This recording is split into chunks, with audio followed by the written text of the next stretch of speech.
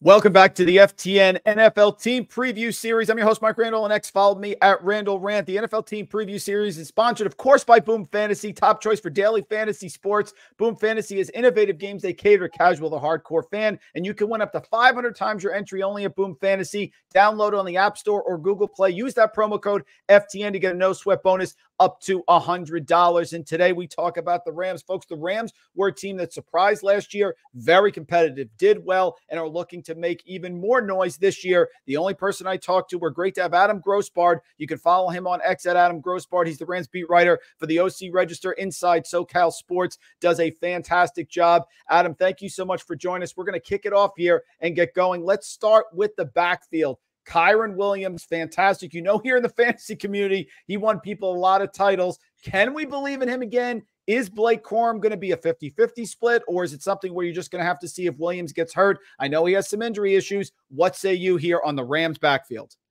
So I think, first of all, Kyren is never going to be the guy that he was for that first 6-7 week stretch where he was going like 95% of the snaps. Like Sean McVay talked about it last year. Like, that's not sustainable in today's NFL. That being said, I'm not expecting a 50-50 snap. Kyren is still very much the starter. He gives them a lot of really good juice. Honestly, that run game might be improved this year after the changes the Rams made on the offensive line. They signed Jonah Jackson to play left guard away from the Lions. They kicked Steve Avila into center after he had a really successful rookie year, but he has a lot of center experience from his days at TCU. So I think you're going to see, Kyren have a really successful season. It might be slightly different volume, but he should get some really good looks, especially, just with the balance of this offense. They also added a pass blocking tight end and run blocking tight end and Colby Parkinson. That'll help open things up for them while Tyler Higbee's hurt. Maybe you see Corum get some of the goal line snaps. That was what he was really big about at Michigan. He might get a drive here and there throughout games too, just to give Kyren some rest because, like you said, Kyren does have those injury issues. But I thought it was interesting during the draft. McVay mentioned how much Corum reminds him of Kyren. And so to me, it feels like they got Blake Corum as insurance because Kyren had a foot issue his rookie year. He had the sprained ankle that put him on IR last year. He broke a bone in his hand in the playoff game against the Lions that required surgery. And he was going to, if the Rams had somehow won that game, he was going to miss the next week. And then he dealt with a knee issue during OTAs this year and missed all of OTAs. So I think that they got Corum as kind of insurance for Kyren.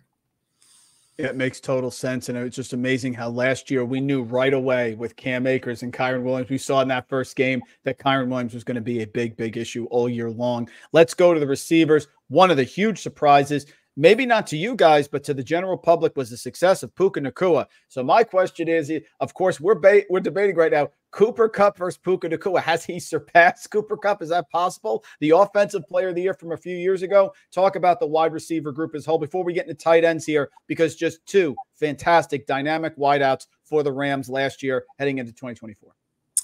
Cooper remains the alpha. I don't know what that means in terms of like who's going to get the most targets, who can get the most yards, but Puka defers to Cooper in everything. Cooper is a Super Bowl MVP. Cooper is a former Triple Crown winner for the receivers. Like, he is just so well respected in that locker room. Puka actually spent the offseason training with Cooper, just conditioning and stuff like that. And apparently the first day Puka was throwing up in Cooper's bushes. So there's like a big, there's a difference, right, between the rookie trying to repeat his success second year versus like that veteran craftsman who has won a Super Bowl, has a really deep connection with the quarterback. And this year Cooper's finally healthy. Like, last year he was dealing with his his ankle sprain going into camp. Then he pulled his hamstring. He re-injured an ankle during the season. So he just really was never fully healthy last year, even when he was on the field. we expect him to be a little bit healthier this year, as long as nothing breaks the wrong way. And if you're asking me to predict who's going to come out, as like the fantasy receiver one out of that room, I have no idea. You mentioned tight end, which is interesting. Tyler Higbee, his progress, how is he doing? Colby Parkinson, like you said, very effective blocker, comes over from Seattle here. So talk about the tight end position, the role it will have in this offense, high passing attack, really efficient run game. Curious how the tight end position figures here in the Rams attack. So Tyler tore his ACL in the wild card round of the playoffs. So that's in mid-January. It's going to be a tough road back for him. He's definitely going to start out on the PUP list. He's definitely going to miss some games. How much, we don't know. I mean, it's a tough injury, and he's a little bit, on the other side of his career when it comes to how quickly you can heal from those sorts of things. And the Rams definitely got some insurance for however long he's going to be out with Parkinson. Parkinson is a really good run blocker. He's, capable in the receiving game, but I think that they can kind of, take the money ball approach to Higbee's injury, because they've also got Davis Allen, who is a really, really good pass catching tight end at Clemson and had some really good flashes at the end of last season, showing some rapport with Matthew Stafford. So I think you're going to see a lot of those guys. And, Sean McVay, you might see those guys back on the field together in 12 personnel. I have to go to the defense with you now, of course. No Aaron Donald, future Hall of Famer, legend, one of the greats of the game. Defense really stepped up here, played well, helped the Rams in the playoffs. Sort of underrated when you think of the McVay attack and the greatness of the offense. Talk about how the defense you think is going to look this year. Changes, of course, with no Donald there. Yeah, I mean, this is kind of anybody's guess. Like, if you ask me, how good can the Rams repeat, win 10 games again this year, right? Like, it all hinges on that defense. But I do think the offense is good enough that the defense doesn't have to be as good as last season. You can't expect it to be after losing Aaron Donald. But they are trying to, again, Moneyball, replace him in the aggregate. Kobe Turner is stepping up as a second-year player who was really, really good last year opposite Donald. Now he's going to pair up with second-round pick Braden Fisk, who the Rams traded a future second to move up about 17 spots and go get him. Jared Verse was their first-round pick. He's Fisk's Florida State teammate. They have a really nice chemistry, and they both fit into the culture of that front line, where both Kobe Turner and Byron Young were, just like Fisk and Verse, didn't start out in Division I football, or they started out lower tier Division I football and had to work their way up and earn their spot in the NFL. So it's really an interesting group up there, and they're going to try to replace Donald's production. I mean, it's going to be completely different though, because every week last season for the last 10 seasons, they knew that opposing offenses were game planning specifically around Donald, and that was going to create these certain things that you can do. And it's going to be a change. You're going to need a lot of help from the back seven too. You're going to need Ernest Jones to really step up at middle linebacker. He's someone the Rams think they can build around.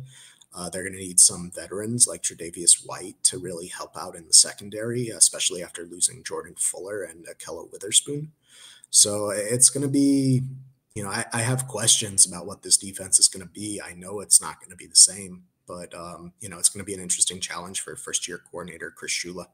Very true. Adam, great stuff as always. One more question, we will get you out of here. I think part of the reason that maybe people outside of Rams fans and, of course, the organization, the beat reporters like yourself, are surprised with the Rams is because the players don't play a lot in the preseason. And that's why last year I think maybe people were surprised, but it was a fantastic 2023. Rams average projected schedule per Vegas opponent win totals, very much average right now in the middle of the road. So 2024, talk about it. What do you see as the expectations? San Francisco has a very difficult schedule, worst rest disadvantage that has existed in many, many years. How do you think the Rams are going to do this year? And how do you think it matches up with that schedule going into 2024? I think this offense is going to be like similar to that 2018 offense, where it just really took the league by storm. I think that they're going to add some wrinkles now that that group, other than Jonah Jackson, has been together for a year. Like, it's really everybody's returning, except they added, even more beef inside for their duo blocking game. I think it's going to be a really fun offense. I think it's going to elevate their floor and their ceiling. I don't know what the defense is going to be, and it's really difficult to say. That said, I think the offense is going to be good enough to cover up a lot of things. I think that they're going to, be one of the top 5 offenses in the game this year. And I think that will help them.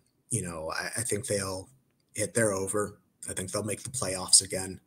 Matthew Stafford is still top 2, top 3 quarterbacks in the NFC. You got Jalen Hurts.